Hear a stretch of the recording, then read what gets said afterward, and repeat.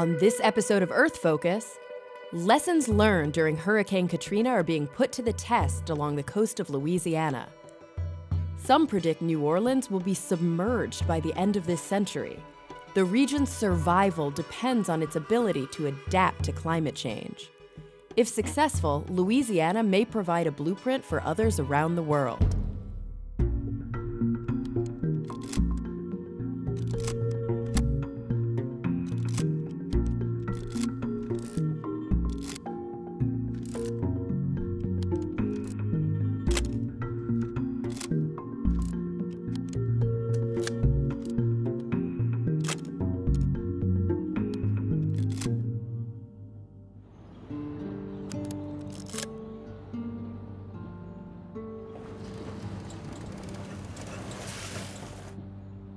There were families here.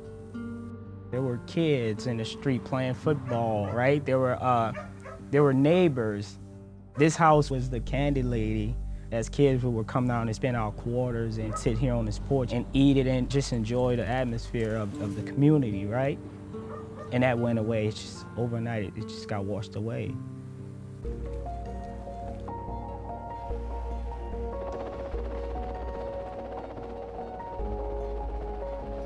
We are seeing scenes like this one throughout the city.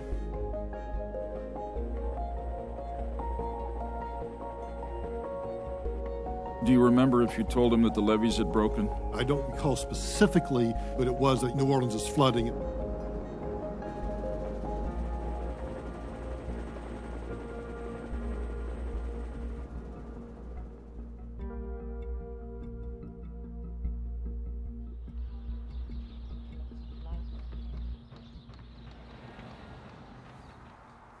No. Sit. Knocked over them plants on that porch last night, huh? Missy, some upset with you. A couple months ago, we had a rainstorm. Just an ordinary rainstorm in Southeast Louisiana. It was one of those days that we thought, hey, just a little rain. But lo and behold, the city flooded. The drainage system was not up to par. We loved hurricanes as kids. I remember when the calm came, we would play out in the water. It was just another day off from school, right? But now, it's terrifying. It's terrifying.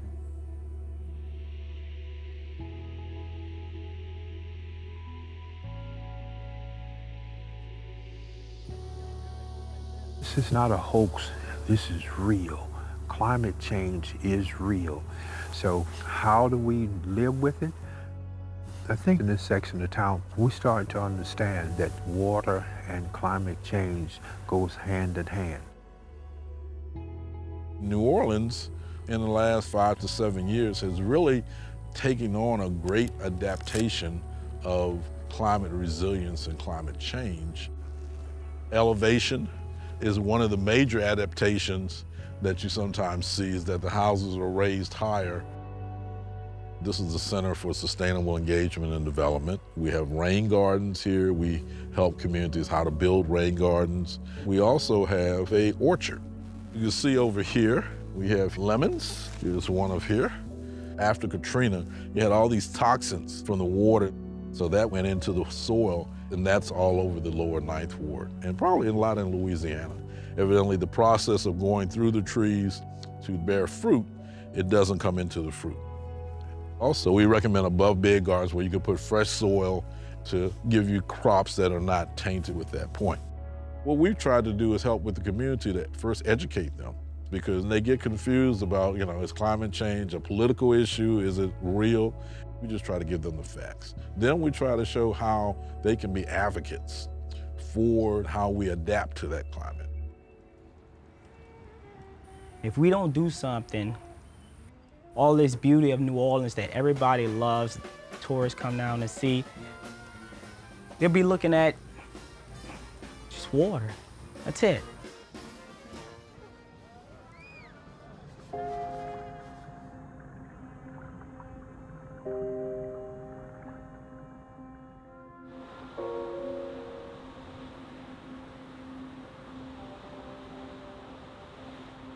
plan we've relied on believes that we can fight water. And if you've ever been to a beach when there's a riptide and you think you can fight water, you will learn that you will lose that battle. With a climate adaptation plan, you have a wet system and a dry system. So when you need to lift water out, you can do that. But when you need to let water in, you can let the water in through that system into these canals and circulate it around the city. I mean, some people might walk past here and think, oh yeah, it's just overgrown grass. No, it's a low-lying area that has certain vegetation in it that is the perfect vegetation when you want water to absorb and be able to dissipate at a more gradual rate. I mean, it doesn't look like a lot of natural science, but there's a lot of natural science that goes into it. It costs less to have green infrastructure because this is low maintenance. This is a model of a part of the city of the main drainage basin. You have an underground system, the white lines under the earth. The idea was to get the water into these pipes, to get that water to these pumps, and just push it out. That was the method. Truth of the matter is, there's no way to solve our water issues with just our pumps and turbines. It's not enough. It will never be enough. You know, decades of doing the wrong thing usually kill you. We got our death warning, 2005. If there was a political will to make sure that this city sees another 300 years, it would mean having very beautiful, very aesthetic blueways along with greenways throughout the city. Us living with water so that when that next storm comes, because it's going to come, that's a fact, that water has a place to go other than your cars and your homes and the streets.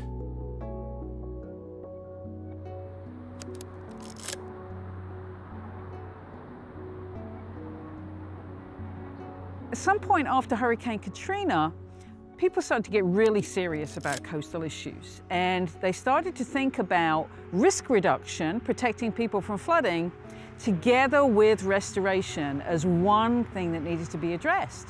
And so we came up with this coastal master plan, which is a list of projects that have been scientifically vetted. And so we have projects that dredge material from one place and put it in another place to actually build new marshes where there's open water at the moment. On the risk reduction side, we have extensive series of levees and floodgates around some critical coastal communities. These are projects that we think will work. Not work now, but work into the future.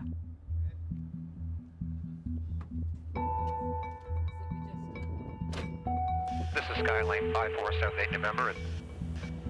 The state's coastal master plan is a $50 billion, 50-year plan. I consider myself an oceanographer and a coastal geologist, so I look at issues like why we sink in Louisiana, and I also look at issues like how we rebuild coastal landscape.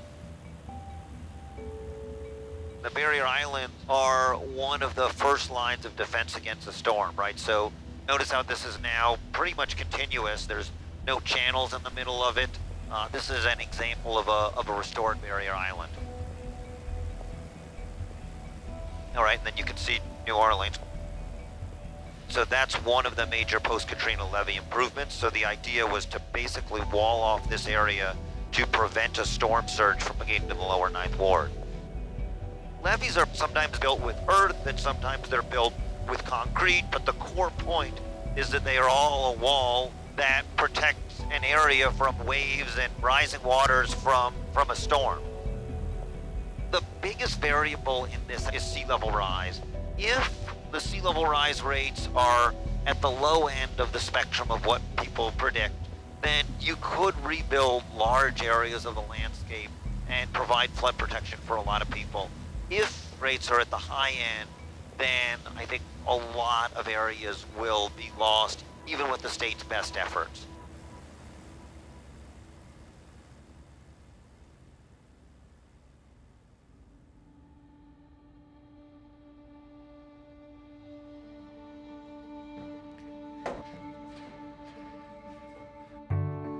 All right, well, welcome to Cocodrie. The master plan needs a lot of inputs, and so the kind of work that I do feeds into the parameters that the state needs as part of its master plan.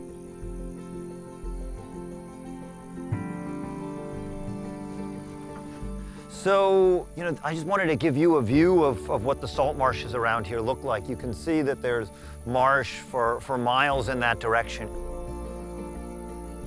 Marshes provide a lot of buffer from storm energy. So they're a buffer between our human civilization and the sea. So the restoration involves pumping sediment into a marsh like this to raise the elevation, to allow it to better keep pace with sea level rise and to fill in areas that have eroded. So this is the Bubba structure, which is one of the major floodgates in the Morganza to the Gulf levee system. With a levee, one question that you have is who's inside and who is outside the levee system.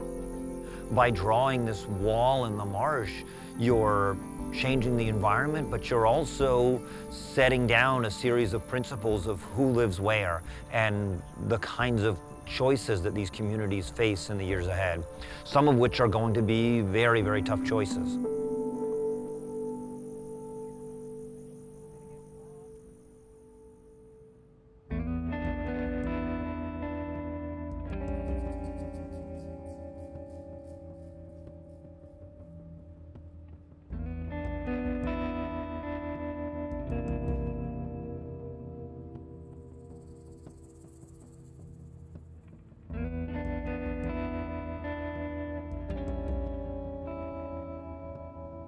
This here used to be Lover's Lane, because there was trees all over the place.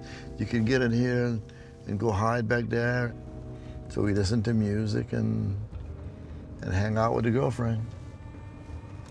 Don't mind if I say that, huh?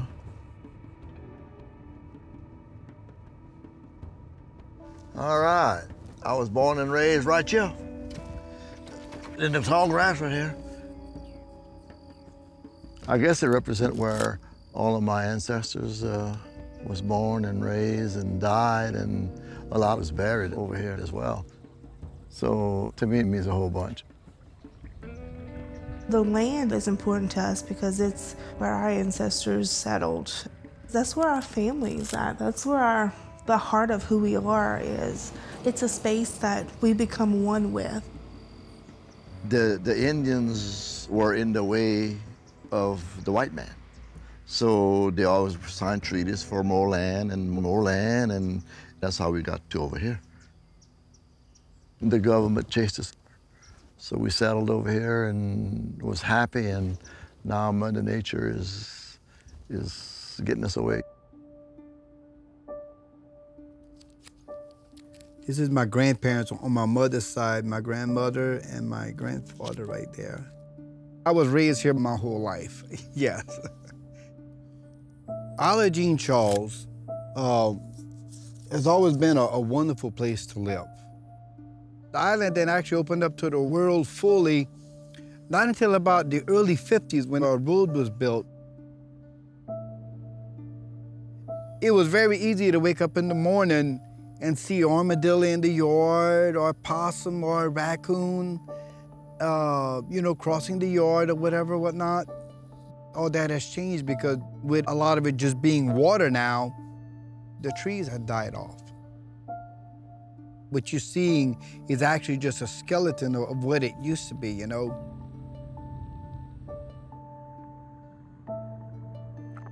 To me, it means almost, I guess you could say like a family member having cancer, it's being eaten away.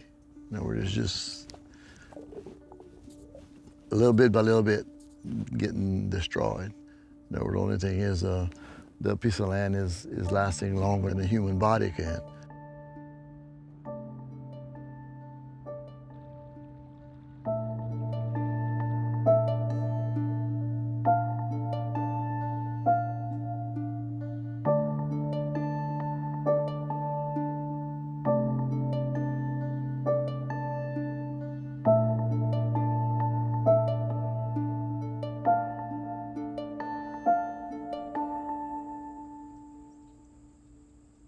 The one right here is the Northfield Canal. There's one that passes here, there's one that passes a little bit further, and there's one that passes in the back. So you're looking at water, or should I say saltwater intrusion coming from the pipeline canals, and they destroy the vegetation that we used to have. But, you know, most of the people work for the oil company. They're the one that's putting food and paying rent and mortgages and stuff like that. So as much as you hate them, you have to like them.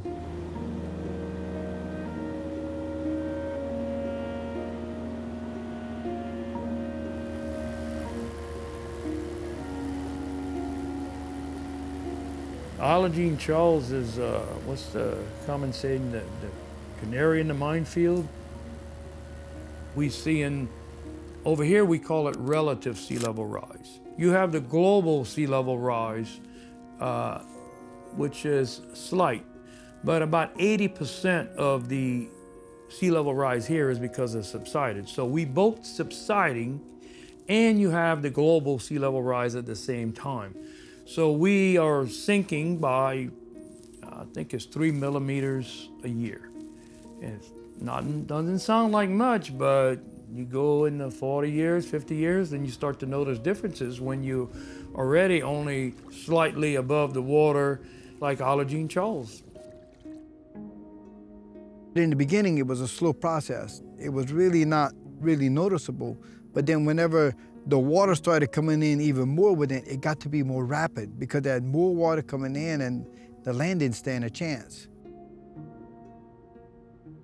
So many people on their own did make the decision to go because of the water.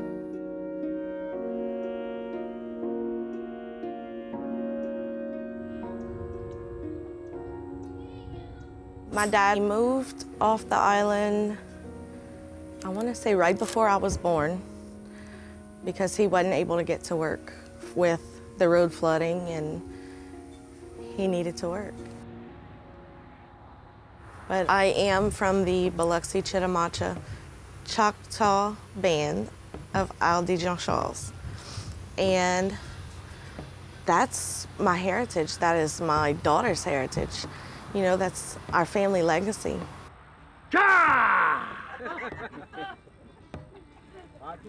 Get all the people that's gonna be named. Hurry up, a fire gonna go out. A child was born, everybody went and visited and brought a gift. Now, it's not happening. Thank you for today's sunrise. Hey, done. You want an Indian name? Your name is Lil Fox. The displacement really, really made a change in our culture. Now we kind of live like the non-Indians, okay? The only way these coastal communities will survive into the latter 21st century is to protect ourselves from the Gulf of Mexico. I realize in 300 years, this will probably be all open water. I mean, the sea will take us all over. What I'm trying to do with the levee system, what I'm trying to do is buy ourselves 2 or 3 generations.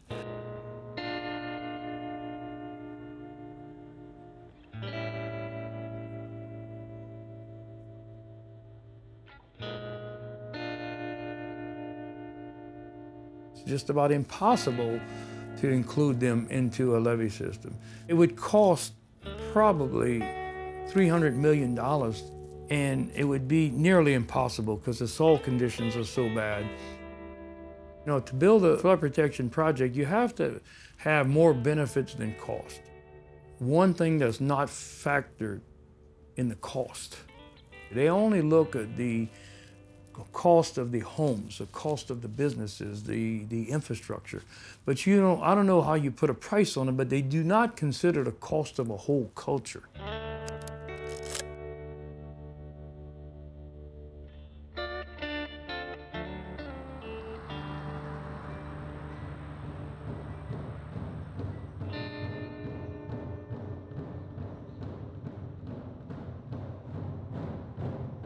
As displacement keeps happening and we just further separate our community, it'll just get lost.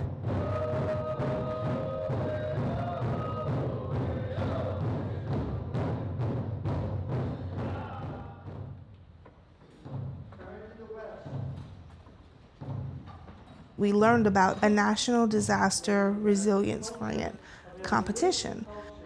So we submitted our plans. We worked to fit with the state's master plan, and they presented it, and it got funded.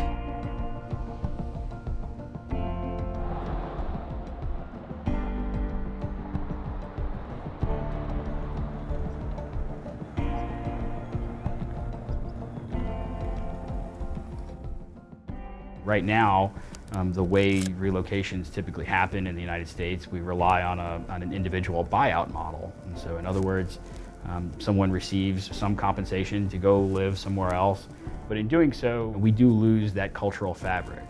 So we don't really know if we can move people collectively as a group cheaper and more efficiently than individually.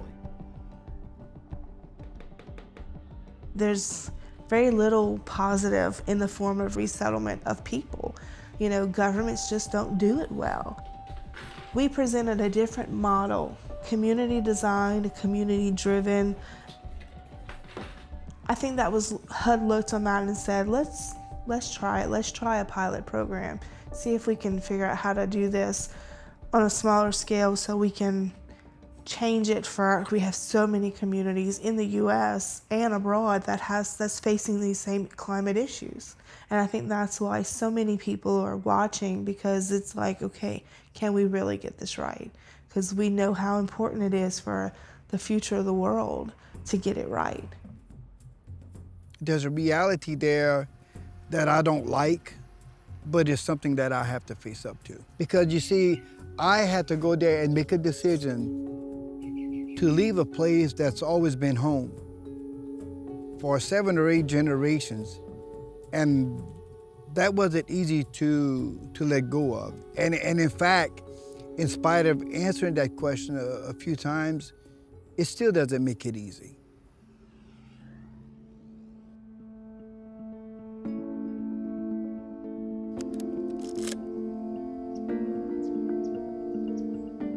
So this is the new preferred site for the island. This is where our community is going to move to. It's a beautiful place. To me, this is new life, new birth, a sustainable place. This is a healthy space. Now, we do understand that it is a historically tribal community, and we also understand that populations have left this particular location over a period of time, and those are folks that, if we're successful in this project, will have an opportunity to reconstitute in the new location. But our primary set of beneficiaries are the people living on the island. We want to pick up the people that are living in this dire scenario and ensure that they live somewhere that is safe now and into the future. I hope that the tribe would own the land and actually be sort of like a mixed ownership. You know, the folks would have full rights to their land, but at the same time, if they were good to go and want to move off of it, it would revert back to the tribe. So that way that land would be forever sacred for the tribe to have. We've got to walk a pretty fine line by which we're developing something that makes sense for this community, but also could be applicable to a much wider array of communities that may be in a similar situation. And we simply don't have a good answer to that question yet. I find this very empowering. It's allowing us to break down some of those cultural barriers, some of those grief barriers that's been in place from years past. You didn't even realize it. If every other hurricane season you're having to replace cars or furniture, you don't have a chance to have savings, and you don't have a chance to allow your kids to have a better next step in life. Starting out in this piece of property, they can have a hope and a way to progress into the future. If I was to portray it on an endangered species list, this is our rebirth, where we can start our new population to get off that endangered species list.